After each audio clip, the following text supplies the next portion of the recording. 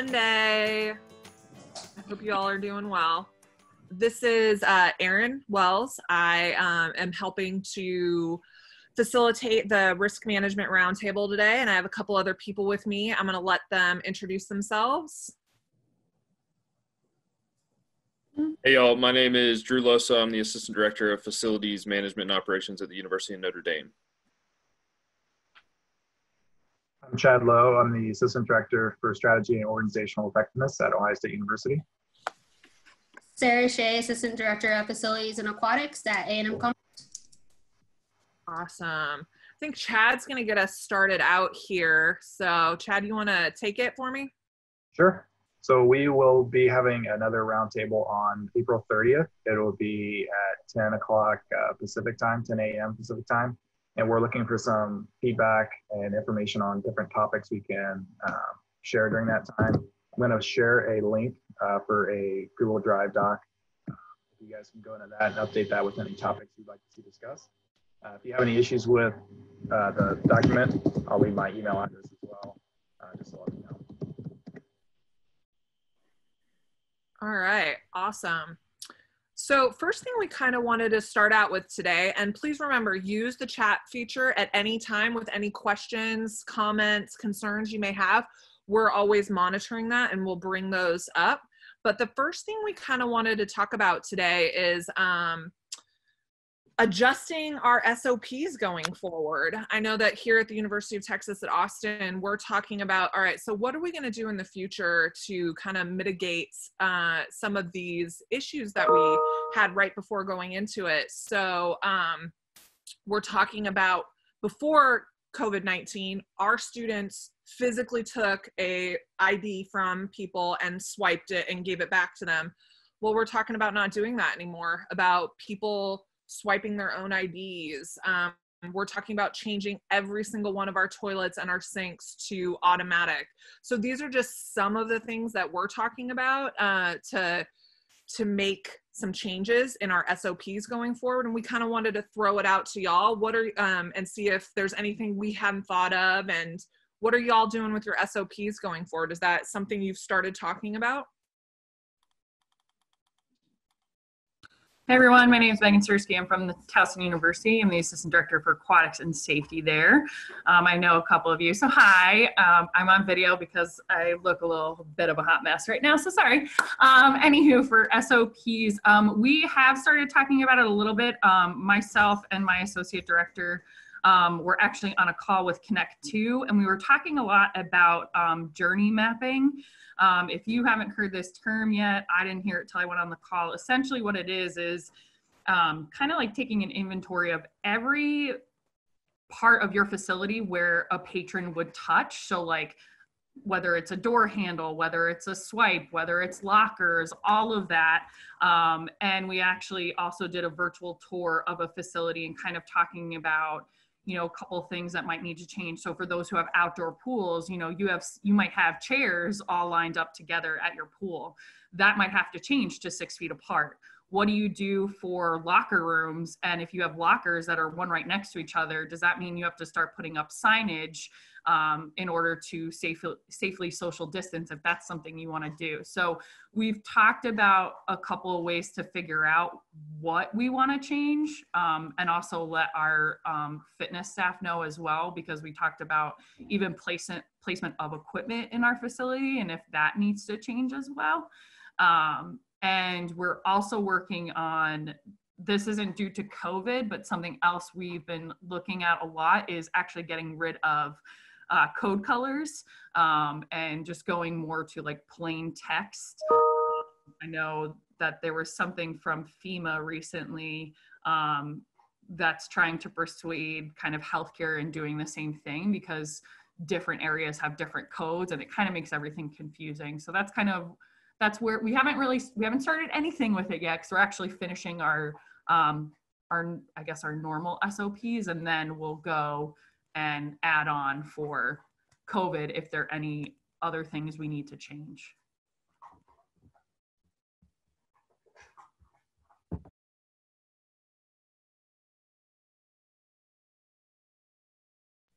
Anyone else want to share?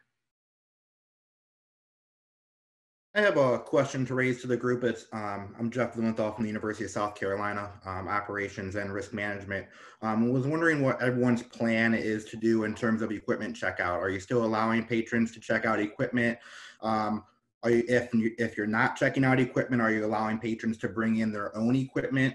And how are you going about that in terms of sanitizing and disinfecting equipment that gets used on the daily or on the hour, whatever it is?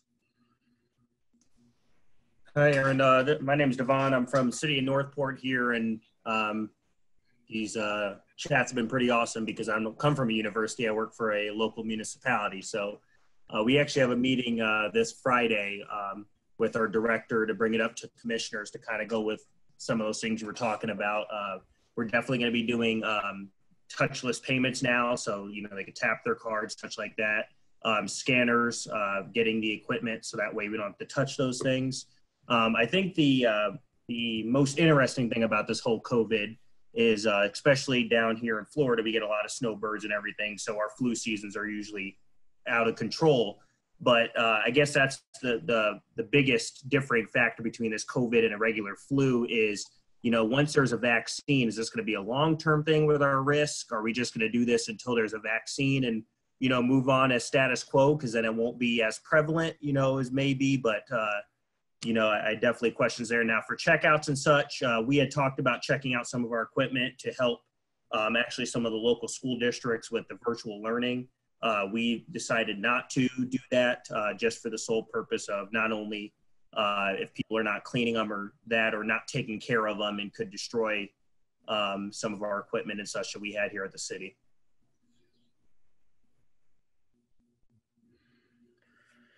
Does anyone have any plans on how they're going to monitor activity spaces? For example, if the CDC guidelines at the time of opening back operations is that there's no more than 10 people in the weight room or in any given area, do you have ways in which your students or yourselves are going to monitor those areas? Obviously, budgets are a restriction and making sure that we are abiding by our student employee budgets and the money that we are allotted.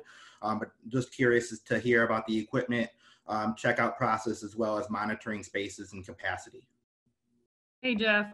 So on an aquatics call, I think it was aquatics last week, we were actually talking about American Red Cross classes and how American Red Cross isn't doing any sort of class right now. And we probably should follow them in regards to whether we're going to operate or not. And the reason being is because if you're thinking about it from a risk management perspective, if we're putting guidelines on who can be in the facility at what spaces where, the other thought we had was, well, what happens for safety?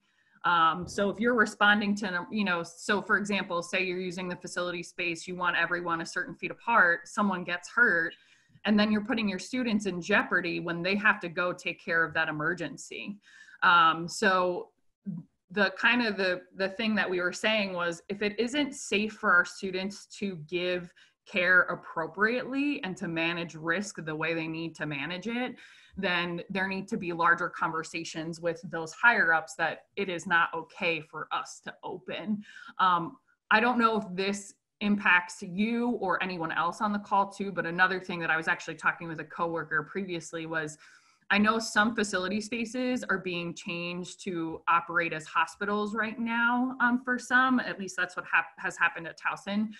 So I know, like, I have a bunch of questions in regards to, you know, if Towson reopens, you know, we need to make sure that there's a gap between the time we go back into that facility, especially if COVID patients are being treated at that space. And what does like disinfection look like, especially if we're talking about an airborne, we're talking about this being airborne. So what does that mean for our vents and ventilation and everything like that too? But yeah, I think just overall in the end is, if it's not safe for us to be able to help in an emergency, then we need to say, hey, we can't open our facility. Now, I don't know, you know, who we, like assistant directors probably don't have the power in that. That's going to be a higher up thing. But those are the conversations that I'm guessing are going to be happening probably first before we get to like, you know, do we need, like what Devin was saying, like how long are we going to maintain this and when should we maintain this? I mean, And you could have higher ups be like, sorry, you're just going to have to do it no matter what. And then I think that's when the conversation of, okay, well, if we have to, then here's how we're going to try to limit any additional like germs or, spread that we can. Yeah, we've discussed. Sorry, I was just gonna say, we've discussed going and training our students and just emphasizing compression only CPR. But then again, just goes back to your point on what's the American Red Cross, what are they doing? And as an authorized provider, us following suit and staying consistent with the CDC as well. Hey, and Jeff, what does opening mean for you there as well? Is, is 10 people or less, is that a back to opening? Is it worth the time if we go to 10 or less to even open back up? I know at my direct spot, I work at a water park, our maximum capacity is 1,300. Well, when we cut down to 250 people, I had 19 lifeguards watching 250 people. My mind was just crazy. I just was watching numbers just tick away, and we were not making enough at that point in time. So I think for that, the CDC might aid us in that ability to, if they open up to 10 or 50, it just may be hey, it's not worth our staff time right now to do that. Let's kind of hold out, and maybe in 3 weeks that number jumps to 300 plus.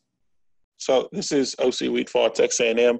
We've had all those conversations, Megan, Jeff, and Devon, about opening up. And so we actually operated for about 2.5 weeks under the CDC standards. And essentially what we did as a staff is it was easier to say what you could do on courts and what equipment we would give out as opposed to saying what you couldn't do. So we basically limited to singles badminton, singles racquetball or solo racquetball in the courts. And then anything else, we took away basketball, indoor soccer, volleyball. And we just took that equipment away and wouldn't let folks use it. Even if they brought it within the facility, they weren't allowed to use it because we did find out that COVID-19 is transferable on equipment such as balls and rackets and things of that matter. And so we stopped checking all that out. We have found through some research and some trial and error that simple green does not destroy equipment, especially leather. So if you use it on a towel and then wipe your equipment down with that, that does help as a way to kind of give some type of treatment to your rented out equipment. As far as the weight room and strength conditioning area, we still were under those guidelines, and we set up obviously the 6 feet apart for folks to stay in. And we just went to basically a lottery system where each hour a group of X amount of students can sign up for their time. And so that way students weren't waiting at the door. And this is something we did through IM leagues because they have that fitness component. We just set all the times up as a league, and the first when we had 50 folks to sign up, could go in there for that whole hour, and then about 10 till we would start to clear them out of the facility and then wipe everything down and then bring in the next hour of folks do that. And then they would get checked at the door by a student with their ID. And if you missed it, you missed it. We didn't allow a wait list because we tried the wait list initially, but we saw that people would gather around waiting to get on that wait list, and it would just cause more people in the area than we wanted to. Hey, OC, when you were in that procedure, what did you do about risk management and safety, giving care? With the whole 6 feet rule, did you change any of your procedures? Yeah, so our intramural sports staff and some of our sport club staff didn't have anything to do. So we utilized those students to help space the lines out and make sure people weren't violating the 6 foot rule. And then in our facilities, we have medics that are stationed there during the duration. So we always had someone on hand during any type of operation anyway. Then there are times since we closed another facility, we were able to bring in 2 medics at the time. And then all of our supervisors are first aid and CPR certified in that sense. Sarah, was that your question? Like, what if the medic, what if you give care and come within the 6 feet? That's the question. The medics part answers that, because the medics don't buy a 6 feet rule when you're giving a medic. So that part answers it. But your student staff for giving care, if they were to assist the medic or the medic wasn't there yet, did you tell them, okay, from right here on out, you have no contact of first aid or any giving care, it's only medics because of that 6 feet rule and protecting your staff? And yes and no, it kind of depends on the situation. Obviously, it was an emergency situation. They were outfitted with gloves. In that sense, it was only just gloves.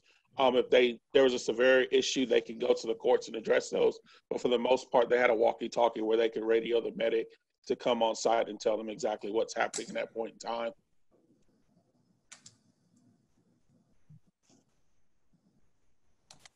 Just to note, Olivia Rexer from Columbia University here. So we've been closed for a few weeks now. Our outdoor facility is starting today accepting patients as a COVID hospital, 250 bed for our field house.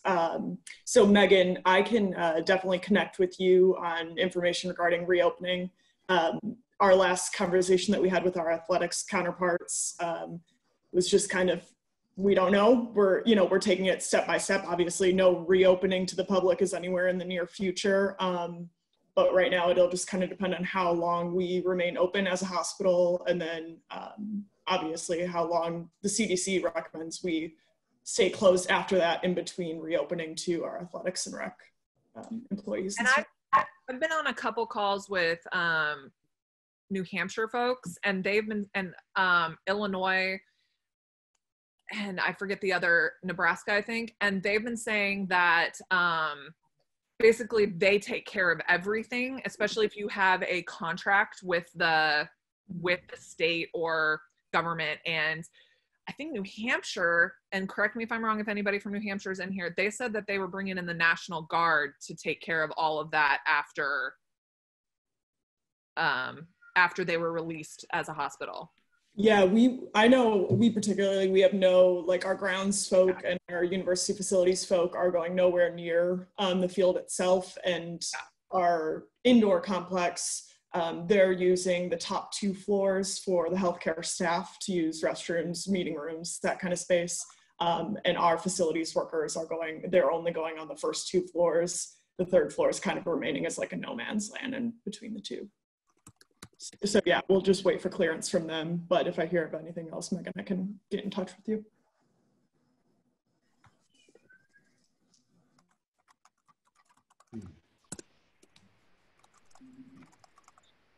I was just going to say real quick on Jeff, kind of what you were talking about with limiting space. Prior to us closing, we took out every other treadmill or piece of cardio equipment. We took out benches in our weight room to limit the amount of people. We also kept our fitness staff actively monitoring each floor, so that if it exceeded a number of patrons, they just asked the patrons to wait until somebody left. Luckily enough, we had slowed down in numbers that we weren't getting like large amounts of people waiting, so we didn't have to face that as an issue.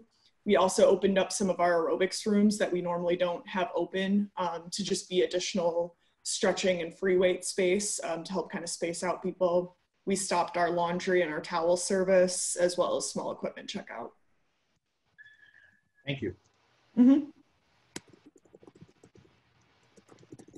A couple of people in the chat brought up a great point, which is something I was just talking to with my team, is when we're disinfecting our surfaces, making sure that we're following exactly what the disinfectant says. A lot of people think spray and wipe, you're good to go type of deal. I know we were cleaning our deck with chlorine. You're taking chlorine from the water, you're diluting your chlorine there, so the effectiveness is not the same as if you're spraying straight bleach and such there onto the deck. So that's very important as we're cleaning these surfaces and everything there, that we are maintaining the proper disinfectant levels.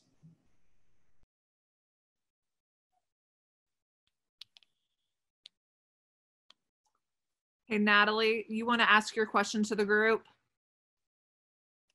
Yeah, I was just wondering if anyone has thought about the HVAC systems that they have in their buildings, just because I know at hospitals it's a concern placing COVID patients on certain floors just of how the air flows throughout the hospital. Are you talking about like has anyone else in the group considered that? Because I know that we're talking about social distancing and like turning off machines and things like that. But someone else mentioned about opening up group fitness rooms to people to use when they're normally not open. I just don't know if anyone else has thought that far. Hi, Natalie. So at Towson, our facilities department is responsible for our HVACs. I actually just wrote down your question to actually have a conversation with them and ask them how they're going to be handling that, because we are converting to a hospital. So right now, the answer is I don't know. I do think it's something that we probably will need to follow up on. Again, I'm not 100% sure if they've talked about it. I would think they have, but that's where we're at right now. Hey, so OC, so our custodial supervisor, our maintenance supervisor has this is one of the first things we thought about. There is a chemical that you can include in your HVAC that does kill COVID-19, that specifically does it. I'm trying to text her right now because the name of it slips me right now, but we were already pushing that through our HVAC system at least once every 3 months, but we've cut that down to like once every month now. So it does circulate throughout our building consistently, working through our HVAC systems. But once I get the name, I'll add it in the chat group. Thank you, OC. I was going to ask about anybody who has closed already, or maybe if you haven't closed, has anyone considered donating any gloves, hand sanitizer supplies that you have on hand after your closure? So right now we're kind of deciding whether or not to donate the materials that I have in our storage room as far as gloves and hand sanitizer and cleanser go to local facilities. I just want to put it out there and see if anybody else has done that already. We have not talked about that as of yet, and Texas has not mandated that we donate that yet. I know that a couple states have mandated that, but that has not been a conversation. We would only have gloves to donate at this point, so.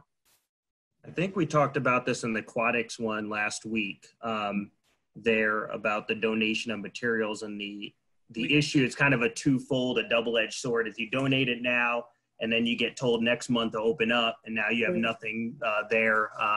We closed down, I believe it was March 16th. We shut our facility down, and we were on our last box of large gloves. I cannot find large gloves to buy anywhere right now. Uline won't even sell them to me because I'm not a hospital at this point in time there. So it's definitely kind of that double-edged sword. I can at least say in some states, as we're reaching, here in Florida, they're talking about we could hit our peak like the end of this week. So, hopefully those numbers start and kind of supplies start returning back to normal, but that's all going to be part of this, kind of, I think what Erin said, until if the state doesn't mandate that we're doing it, I think we're going to unfortunately hold on to our supplies and then, just kind of hold those because we know that we're going to need them when we open back up. Mm-hmm. Okay. And thanks to everybody too, who's typed it in the chat. That's helpful. We're just kind of figuring out what we're going to do. So it's good to hear what you guys are all doing. Olivia, I did ask my supervisor to kind of send it up the chain if that's something we needed to do. I know, like someone had mentioned, our academic departments had donated what they had. Yes, I do think it's like a double-edged sword, like Devin was saying, because you need to make sure you have enough inventory, and who knows, like, what the inventory you're going to need is going to be, considering everything. But the other thing too is the budget piece of it too. I know so because we work for the state, obviously we have certain mandates that are coming from our procurement office. So right now we are not allowed to use our P cards unless it's like a certain like continual thing that we need. For example, like our pool needs chlorine and there are certain deliveries like that I'm going to continue to pay for, but I'm not going to go online and purchase like new mannequins for next year. And I think we're doing that out of maybe like being overly cautious, but we just don't know what our budget is going to be for next year. If our budget's, if they're going to ask like, hey, if you have leftover money in your budget, you're going to it's going to have to be set aside, or you're going to have to put that toward your capital projects that you thought you were going to get money for. And I think we haven't had any conversations about furloughs or about anything like that. But I really just think we're trying to be very super cautious right now because we're not sure how long things are kind of going to stay in place. So not only is it that, what Devin brought up of the risk management for if you reopen, but the other side of it is the budget piece. I would love to be able to donate some of it because I feel like if people can't get it and they're the ones who are on the front lines, they should have it if we're not using it. But until we're told that we have to give it, unfortunately, it's just not an option for us right now. Yeah. Thanks, everybody. I believe it was Erin Brooks a little bit back in the chat was asking a question about, are there any other states where gyms and recreation facilities are closed until further notice? I know that in the first kind of, not the stay at home, but the essential services, gyms were knocked out in the first one. So I know that we closed right away because of that, and probably will not reopen until we're allowed to. Even if campus opens, if gyms and recreation centers aren't, what does that mean for us? Is that kind of what you were asking, Erin?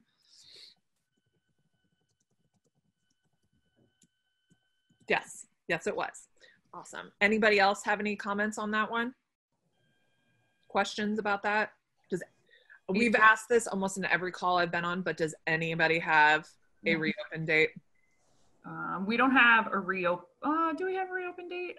So we were told through spring semester, which is like May 19th. But then last week, all of our university classes got converted to online for summer sessions. So we are anticipating that we will not be going back at least until fall, which is a little concerning for us because, when you start to think about training and, usually we have that week, like we close our facility for a couple days and everything, and will we be able to do that? So it's not definite. It hasn't been said, okay, we're waiting till fall. But the fact that that summer session classes got put online, they did stipulate that if the date, if our state stay at home is lifted and everything is okay and people can go back, that they would be considering moving it back to in person. But with everything we're doing with having the hospital there, with just the need to, even if it is lifted, I still think people would probably want to wait at least 2 weeks or maybe even 3 to properly clean, disinfect, whatever. I really don't see us going back any earlier than like June, to be very honest. And that's more me being very hopeful because I want to play beach volleyball and I don't want to be stuck in the house anymore. So, but yeah, no specific end date. Our end date originally was April 30th and it got changed, so. Anybody else want to comment on that one?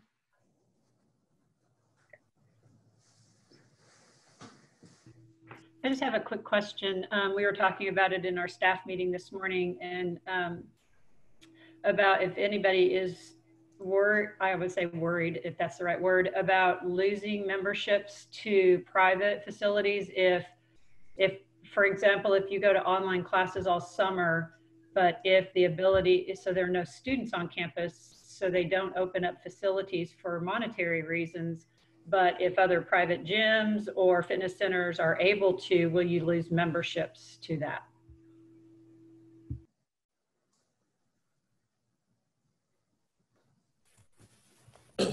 Hello, this is Dustin from Arizona State University. We have talked a little bit about this this idea, and I agree that many of our facilities probably around the country will face a membership drop.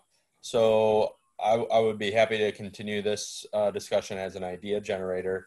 But a few things, that have been tossed around already would be, discounted return to campus type memberships for staff.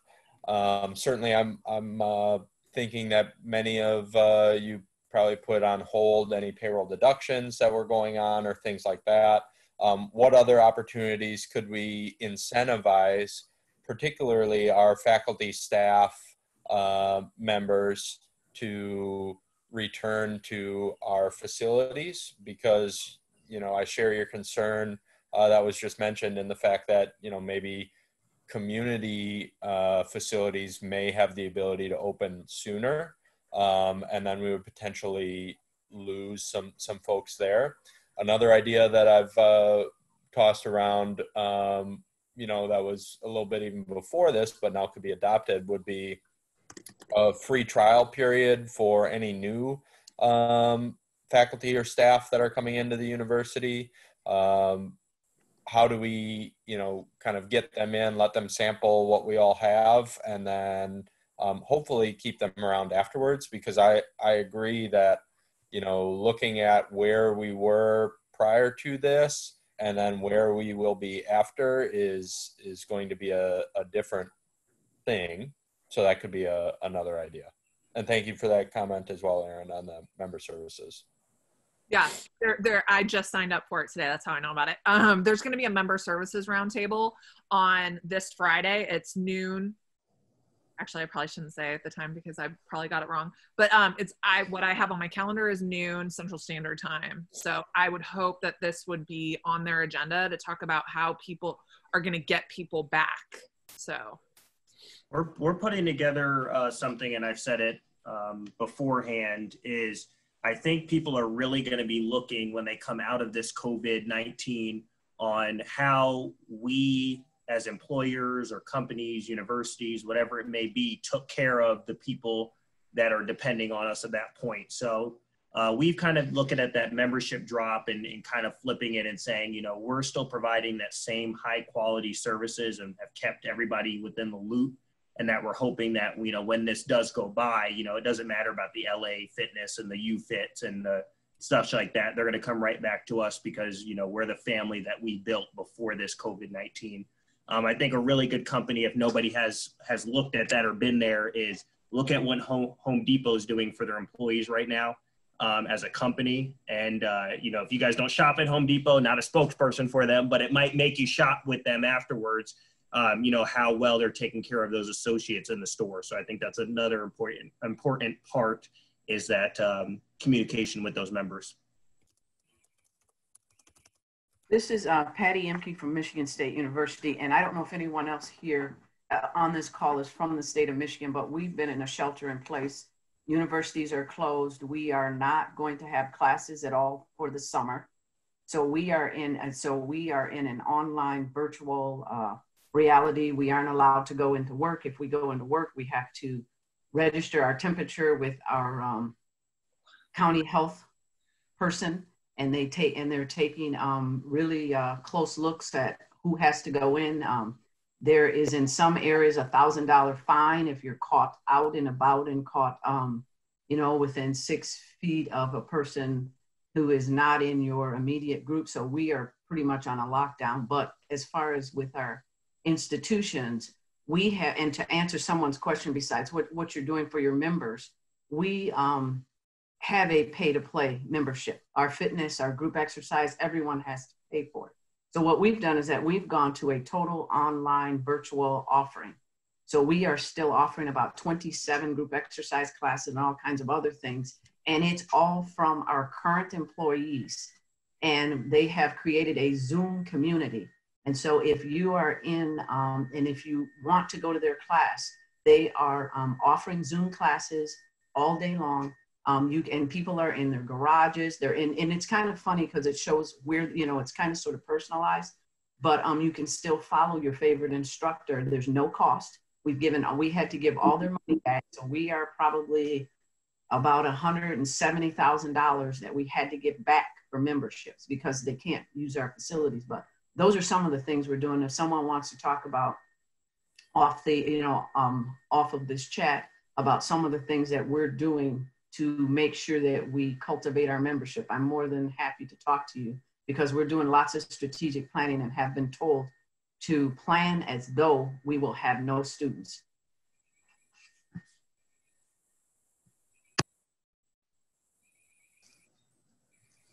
Great. What other questions do y'all want to pose out there? We have topics, but if there's something burning, we want to make sure your information, your questions get answered as well. I have a question regarding non-essential, essential. Just wondering if anyone has gone through the process of actually changing from non-essential to essential. The reason I ask is sorry if you hear the rain, it's downpouring right now. On our aquatics call, we were talking, I was asked to go into work for backwashing, but I'm a non-essential employee, so I was feeling weird about it. I ended up talking with my doctor going in, but my concern moving forward is if I need to do this again, I do think that I need to be deemed essential. And so a lot of people were talking about how CPOs are deemed essential, but I was wondering if anyone has gone through the process of like converting themselves from a non-essential employee to an essential employee, because I don't know, I don't think with our university that our CPOs are considered essential, or they just might not have even thought to label that as essential. So I'm not really sure. So I was just curious if there's a process for people, or it's more like you were just told. Yeah, I'll jump in on that one, Megan. So technically I'm essential. It's all because of the pool. So our safety department, our director talked to the safety department, and myself and my supervisor, we got letters. Everyone else is closed off to our facility. Their cards don't work. And it's just a letter that if I get pulled over, saying that I'm essential, just to go, it is to check on the pool. We have a pool where our pump house is getting renovated by Sunbelt currently.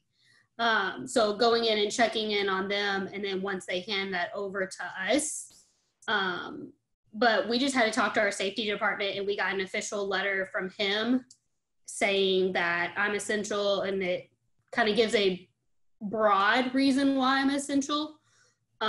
So if I would reach out to your safety department on campus first and see what their requirements are and what they're doing for their employees that are essential. And I know the same thing for our SSE and some of our other individuals, plumbing and all these different people, they all have the same letters in their cars for the same reason. Yeah, we did the same thing at Notre Dame. We limited the number of folks that could go to each facility just based off of need. And then we've also had discussions of truly how essential from a budgetary piece is keeping the pool alive, basically. So they've asked us also to think about what it would take on the back end if we just went ahead and turned everything off and drained the pool. I know that that's not an option for some folks, but it is something that probably would want to think about if it is an option for you.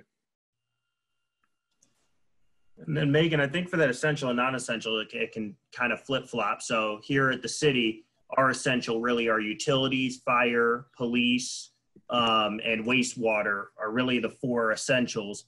Now in my position, I'm considered essential to our Parks and Rec department, but that is really for, just to keep our operations going as long as our pool does have water in it. Now, obviously, we're not going to be draining here, popping our pool out the ground. But in that case, if they did go to just, the essential and non-essential, I think that's very confusing right now, because really you look at all states with stay-at-home orders, it looks like everybody is essential from down up. It's kind of crazy. But I think for the essential is definitely those ones who, if their job stopped, we'd be in a really bad place. But I think for that, everybody's saying, I got a letter as well. If cops stop me, here I'm going to work back. It's not as crazy as where Patty is about getting fines, but I do know they have talked about down that as here, because people are, they're not listening. They're going to beaches. They're out, out and about, just driving around and such like that. But yeah, just ask for the letter and they should be able to give you one. Awesome. Hey, Shelby, I see your question in the chat. I think most of us keep this at least within our facilities because of MSDS procedures. We have not posted ours, but I believe you should have a binder or something in your facility with all the products that you use and have the MSDS sheets in that binder, would be my guess. Does anybody else want to jump in? What was her question? I'm trying to find it. It was, has anybody's university publicly posted the chemicals they use, the frequency, or do you post it inside the facility at some place? This is for when we all go back on site, obviously. Yeah. So when I first got to A&M Commerce, I had to reach out to our custodial because they purchased most of our chemicals, And so I'm still kind of in the hunt for most of them, but I have them in a binder and they're all in my office. And then they're also posted where the chemicals are at. So in our laundry rooms, and then of course the pump house, and then our custodial closet. But I did have to search for some, and I'm still on the hunt for a couple. We actually do an electronic version of this through our risk management office on campus. So they have an electronic record of not only what chemicals we use, but an inventory of each for each building.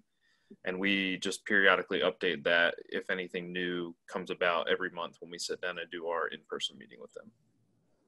And also one more thing, Shelby, we are starting an Excel document that talks about almost every single space we own and that we have, and what has been done in that space and what product and when, and just anything about that to go forward, especially for our opening, because I know we want to CYA as much as we can and document as much as we can. So we're kind of taking it a step further as well.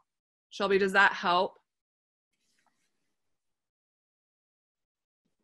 And then, well, go ahead. If I may, after reading Shelby's question, I read it as publicly putting it out there. I know all our departments keep that on file, but I read Shelby's as how are we conveying that to our patrons? Here at Central Washington University, we don't, but that is a good question because I know peace of mind is a big part for our patrons as they re-enter our space. But publicly posting them, we have not.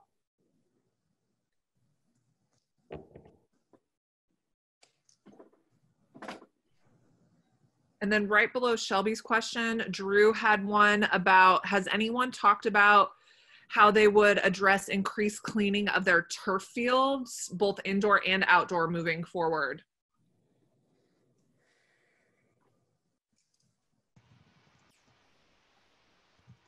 We've started the conversation at Notre Dame, just of how frequently we would continue to do this. That's part of our maintenance procedure as a summer piece.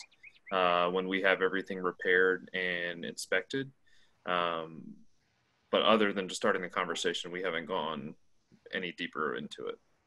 Same here, Drew. I do know that direct sunlight and UV rays does kill COVID-19. But if you're in one of those dreary places, I used to live in the Midwest where it felt like the sun didn't come out for like 8 months. Thanks, OC. Appreciate that. I'm just being honest, but we know we are using the sunlight, and we are probably going to start increasing the times we do take the washer to the turf to disinfect it, because we do have the indoor issue as well. Yeah, I was going to say, can you elaborate a little bit on the indoor turf and what procedures or maybe solutions that you use on that surface? I'd have to get the exact cleaning solution, but our strength and conditioning area, we have a turf area. They do a big cleaning every month to where they basically come in early for about 4 hours and clean all the equipment and do a deep cleaning of that turf, because it's so hard to do it while people are in the facility. I believe that the chemical they probably use is just your standard simple green to wash that turf, and then use a power washer. And then they have the little machine that drags over the turf to spray it too. So I'll touch base with them and see exactly what they use in their process for that and send it to you. That'd be awesome. Thank you. Okay, and then Jeff, I also saw that you put a question in. Yeah, just wondering if, obviously we're not going to hold students, we're not going to hold it against them if they don't feel safe or they don't have the capacity to come back and work for us. But in terms of staffing and any issues that may arise by that, have you had any conversations about how you'll appropriately staff your facility, or what you'll do with students who don't feel safe coming back to campus? What timelines might you be operating under? We've had that discussion, and we've started to gather personnel numbers on who plans to come back to campus once everything is quote unquote back to normal, or once we have been given the okay to do so. But other than having those numbers, we haven't really taken the next step yet. Yeah, I'd say on top of adding the numbers, we also asked the question of how much notice do they need to get back? So most of ours said about a week. But we've also told them that we're asking the same question and they're going to get tired of it after a while. We told them on our Zoom meeting the other day, just get used to it. But we've been asking them every couple of weeks. Okay, so if it's now June, does that change your mind? If it keeps pushing back, and we haven't had as many say no, surprisingly, as I thought we would, because they're ready to get out of the house and they want to work. But the biggest thing is how much time they need to get back here and get ready to work, whether it's moving or stuff. And most of ours have said about a week notice. Yeah, Jeff, kind of similar to what Megan talked about earlier with budgets, we had to actually submit to our finance office 3 different plans of if we reopen, what our staffing structure could look like bare bones to operate and get by. How many staff do we need? How much money are we going to be spending on them? So we're using that kind of bare bones model as a reference when we reach out to our staff with, okay, do I at least have 1 building manager and 2 rec attendants and, you know, somebody work the front desk, that type of thing. So it'll also for us depend on, since we are, all of our students live on campus, it will really depend on if campus, like if they're allowed to move back into dorms, because that'll be a big effect for us, as we don't have many students who commute in. So if they're not able to actually move back into a dorm room, even if they want to work, they most likely won't be able to, because they won't be able to afford to live in an apartment off campus. Thanks. Drew, didn't you talk about in a call on Friday about how you're worried about kids being able to come back at all? Yeah, so one of the things, just to be completely honest, that we've had the discussion of is not only are we concerned about the folks that may be returning to campus that work for us, but just in general, the students that may not be able to fiscally come back to school, whether that is specifically Notre Dame or just kind of across the country. I know that there are in the works of doing a lot of different scholarships and funds for students that might be underprivileged or just find themselves in a financial burden that they may not be able to come back in the fall. So that's something that we're planning for. I know here at Minnesota, they said to estimate our president during the Board of Regents last week to prepare for a 15 to 20% drop in enrollment. And for a campus of about 52,000 students, that's huge for us. And students are our biggest student employees.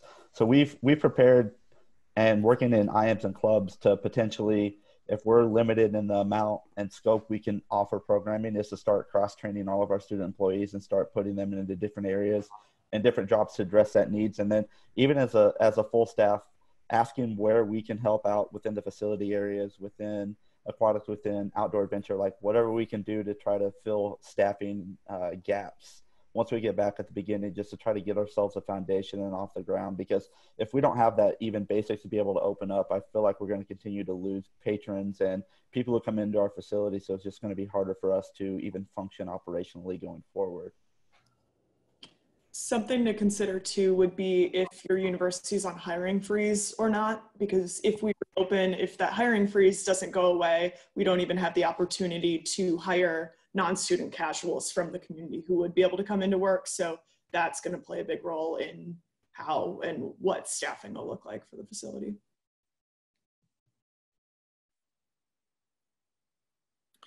Trey, your question in the comment about climbing walls, climbing holds and things like that. I actually just sent something, or I just got an email a couple weeks ago about how El Dorado specifically kind of suggests that you clean and sanitize holds. If you are an El Dorado customer, you should have gotten that, but if not, feel free to send me an email and I can try to post that. It is on their website as well. Drew, will you throw your email address in the... Yeah. Thank you. Does anyone have any plans that are being put in place for individuals to come pick up their belongings from their lockers, or lost and found items that they know that we may have and they want to claim? We're trying to stay compliant with what housing is doing for students who want to come back and pick up and officially move out of their dorms, but was wondering if that was a conversation y'all had in your facilities with picking up locker items.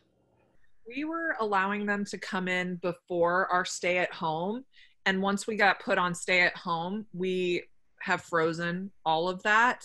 We are not allowed to open for them to come in and get their things. And I have received a couple lost and found requests that we've told them once we're able to reopen and look into stuff, then we will get back to you. But unfortunately at this time, since we're on stay at home, we're not allowed to do those things. Okay. And Jeff, similar to what you said, working with housing and doing what Erin just mentioned as well, scheduling appointments for one-to-one, somebody coming in has been okay. We've had several hundred people come pick up their items from their lockers, but additionally, we have moved forward with extending the end date of lockers. It will not be ending in May as a typical spring semester. We've extended it through the entirety of the summer semester as well at no additional charge, so that anyone with items in their lockers can feel comfortable that they can come in and get them at any time. Now, certainly that's not going to take care of the people who have left and may not come back. And I think we need to be prepared to deal with those situations on an individual basis as we reach out.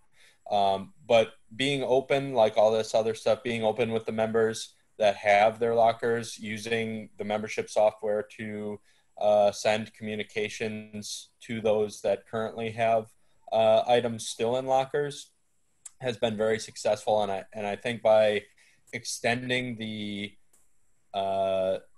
cleaning date and the membership date for lockers has put a lot of people at ease, but just communicating that repeatedly has been helpful. Appreciate it. Hello, this is Casey Toberg from Georgia State. Just wanted to pose this question kind of related to lockers. For those of us who may not be opening until fall, because it looks as though that could be our situation, have any of you started to talk about how you'll handle lockers in that scenario? So we initially talked about extending them through summer. Is anyone thinking of extending them through fall, or any discussions on that?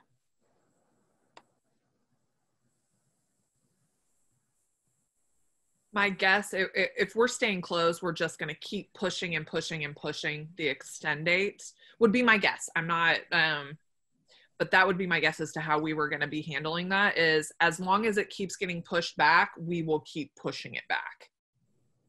And that's where the flexibility of, not having an official reopen date is actually helpful in this case, because we can just keep being fluid with the situation.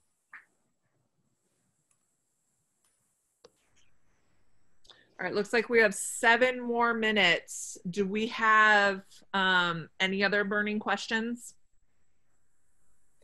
What about things as it relates to student training and the use of potentially more virtual training in that? Has anybody kind of thought about how some of the things that we have typically done in the past that have required to bring them in, we may use some of the new tools that we've all learned in the recent weeks?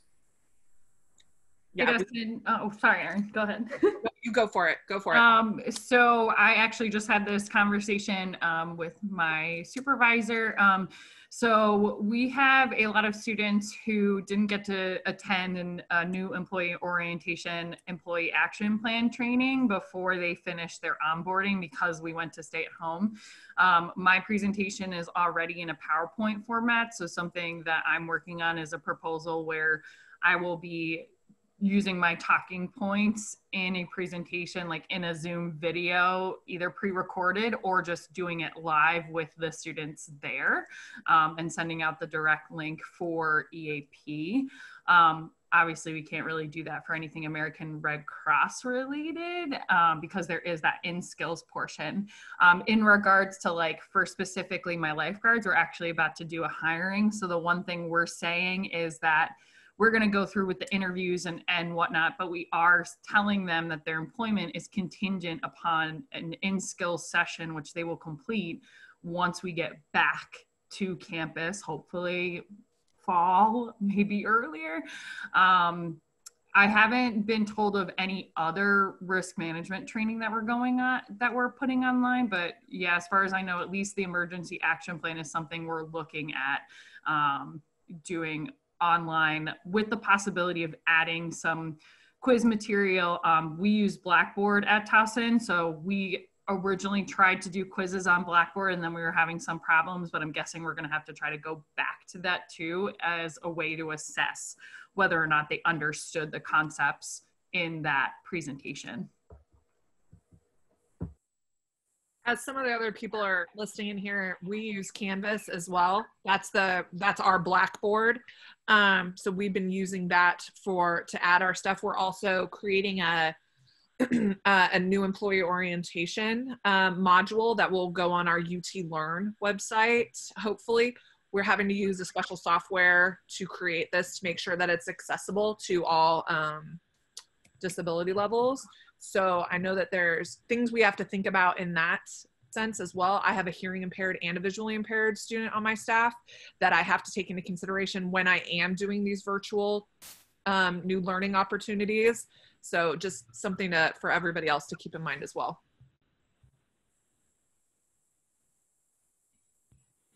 I've been doing training and assessment through videos. I do a lot of work for the American Canoe Association and travel around the country and teach, and I've had to do evaluation. So I know I'm planning for our Outdoor Adventures program in the fall, where we have lots of technical skill stuff, and some of the outdoor rec roundtables that we've talked about how to physically assess skills over video that you might otherwise do in person. So, looking at if you're doing a CPR and first aid course, how realistic and what is the ratio, camera angles, timelines, like really kind of getting into it and looking at, can I observe this person do a physical skill over live video, or can it record it with some guidance and send it to me, and I can review it in slow-mo and provide feedback. And while it's certainly not in-person training, if that's what we have to do to try and get people to maintain their certifications. I know that the wilderness medical certifications are providing some online quizzes for extensions of certifications and some different tools, and they're looking at video assessment as well as a way to potentially extend certifications, maybe at least some of the time, if not a complete research. So there are some options out there to not fully waiting on being in person for some basic skills. Awesome. All right, maybe time for one more.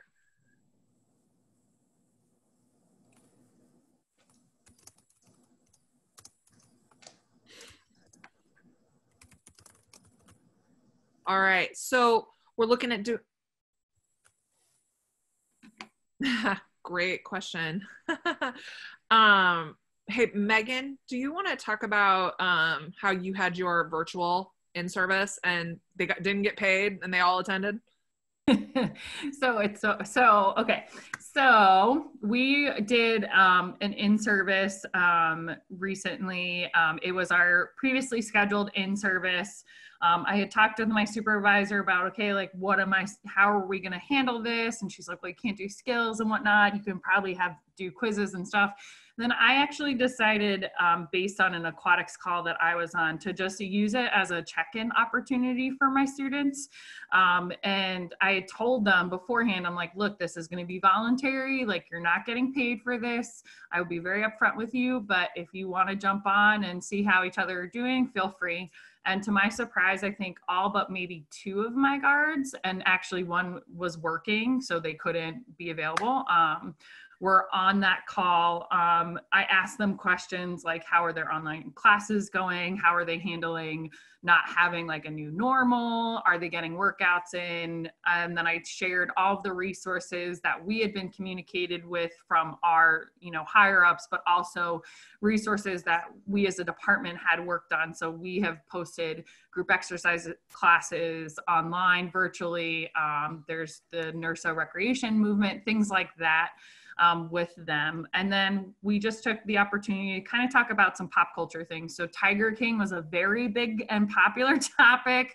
We discussed all the memes that we enjoyed. We also talked about like some of the positives that they had, like what from this whole stay-at-home orders and all of that, like what has been great for them. So a lot of them talked about spending time with their pets or this or that. Afterwards, I received an email from one of my students who is one of 7 at the house. She's kind of the black sheep of the family, and she said she really appreciated the call. I almost cried, and by almost, I mean I was sobbing. It was great to know that they appreciated that. What's kind of funny though is after all of this, because it was scheduled, they actually did in fact get paid, but they didn't know that until afterwards, because I didn't know that until afterwards. So yeah, I mean, training's gonna be hard at this point. I think unless your whole department is making it that it's a requirement, otherwise you're not going to be employed anymore. You know, I just took it as an opportunity to check in with my students because they really want it more than they know. So. I'm not sure if anybody else is doing this, but at Columbia, we actually are paying our students through May 15th. So that's also incentive to say, hey, you are getting paid. Give us a couple hours and do this training online. I don't know. I mean, I'm sure everybody has their eyes on it, but Natalie's made some great comments about how she's gotten people to participate in some trainings that I definitely think we'll implement here. Yeah, I shared it in, I think, 2 other roundtables. I did a Connect to Accident report where they did their fun scene from their favorite TV show. So I did my example of Jim Halpert filling out an accident report on Meredith getting bit by a bat, and my witnesses were Kevin and Kelly from the show. So it's kind of, I mean, it's still practicing what they would do at work, but in a little more fun aspect. And I actually have to credit one of my students for that idea. So definitely ask some of your students, especially kind of like the leaders, like, hey, if I gave you online work, what would you want? And so she was like, let's do something fun. And that's what she gave me. And then I did like a bingo card, since you keep seeing those on Instagram, social media, of people having quarantine bingo and things like that. But it's filled with a bunch of scenarios, from allergic reactions to someone hurting their ankle on court 1, things like that. So they have to type up what they would do in that scenario and then fill out a report as needed if necessary. And then also do like a leadership development piece of one of the leadership competencies that they would use during that, and how that relates. So the bingo card also kind of gives them that freedom of what 5 scenarios they want to fill out. Awesome. Thank you everybody so much for participating. And we, like we said, we are having another one of these April 30th. Chad put the Google Doc that we are looking for suggestions from up at the top. So please click on that and get us any more questions, comments that you all have that you want to talk about in the next one of these, and we'll meet and discuss. Again, thank you so much for this. It's awesome. Just like our students need these check-ins, I think we do as well, to just see each other and be able to talk to each other, especially since we didn't get to have the national conference this year. So I really love that everybody comes on and talks about all of their stuff, and just seeing everybody's faces. It's been awesome. So we hope to see you all April 30th. Thank you so much.